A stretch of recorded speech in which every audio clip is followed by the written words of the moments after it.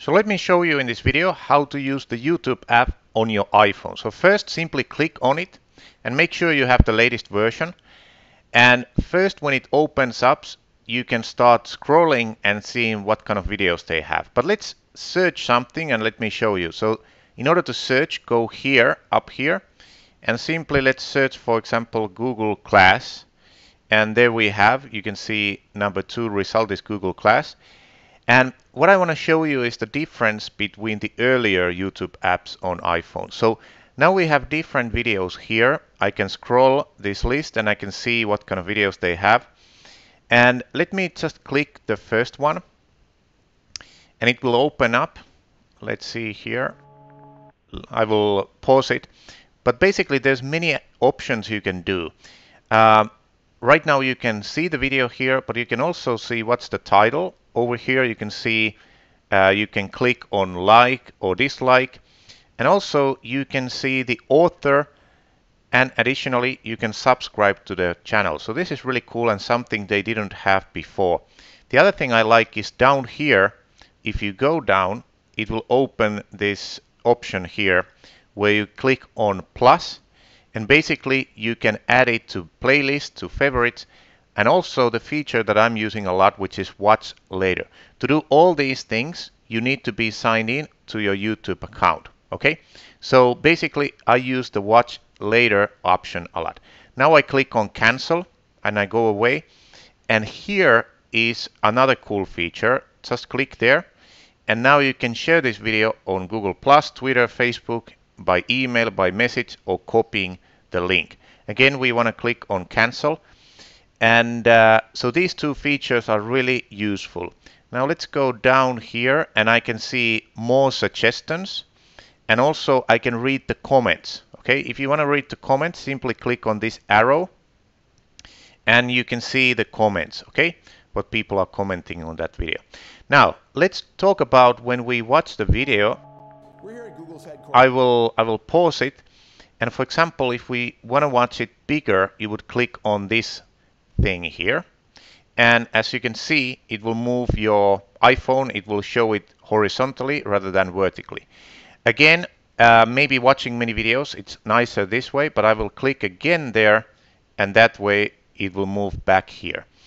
The other thing, if you're watching a video and that's not the right video, you're not finding what you have been looking for, just click on the image and then drag it here down. Okay, so it kind of like lets you to have it there down while watching other videos or searching for other answer on other video you are looking for. Okay, so it's really cool. And then again, to watch it, simply click on here and then make it bigger, and there it goes again. So really cool trick. And while searching for videos, you can click, we are now watching videos, then we can click on playlist if you want to see different playlists on this topic, and we can also see different channels by clicking on channels. Okay, so these are the main things, and basically I liked a lot the usability of this, and it's much better than the earlier apps that there was available on the iPhone. So I think that's the main thing. Let's see on something else if we are missing. Let's click on this thing and see what we can see there. Okay, so this is interesting. We can now sort our listings according to relevance, upload date, view accounts, or rating. Sometimes you want to see, for example, the video that has most views. So in that case, you would simply click on view account here. Okay, so let's click on there, and now you want to click done, and it will give you another list. It will show that the #1 video is this one that has 21 million views, and that's a really cool feature that they didn't have before. When you're using the online version, you can do this, but now you can do it also on iPhone. Let's click again and see what other things they have.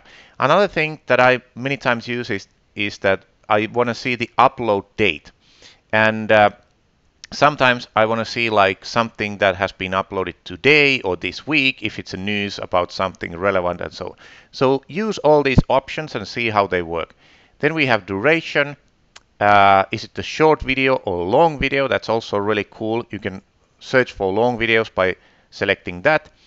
and so on. So again, when you are done, or if you want to cancel, let's just click on cancel.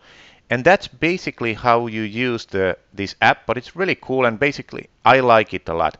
Just the last thing, if you want to go and click on the arrow, and then again here, it will show you the different options that are available. Right now I'm not signed in, so it would be recommendable that you are signed in, because then you can do many of the things like watch the video later and so on. Let's check the settings just to show you what it has. Here you can do some certain things. For example, you can make the links to open on Chrome, so you need a Chrome app for that to work.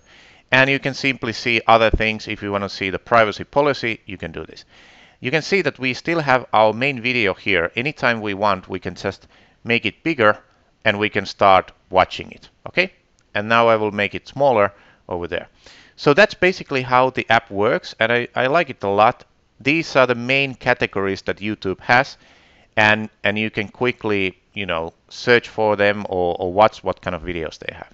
And also then you have this area here, so anytime you want, you can drag it here and you can see what's happening there. So I hope you enjoy this, and remember to always use the latest version of the iPhone app, and simply do all the things I have shown here, and you will see that the new app is really useful, and I'm sure you will like it a lot. Thanks.